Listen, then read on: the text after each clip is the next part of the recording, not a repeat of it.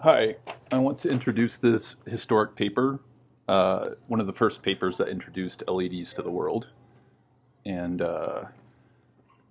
you can see right here this guy, Holonik. He's the inventor of LEDs. I think he got a Nobel Prize. And in his Wikipedia entry, we can see here the American Institute of Physics.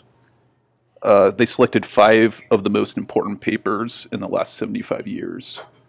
And this guy co-authored 2 of them.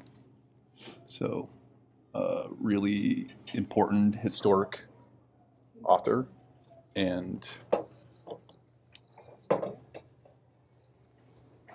if you see here, it says no access. So I wasn't able to access this paper at the Boulder Public Library. And I find that extremely frustrating. And I wanted to put a challenge out there to get papers like this accessible to everyone. If you see here,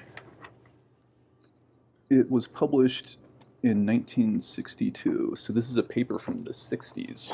Like, this is a piece of history.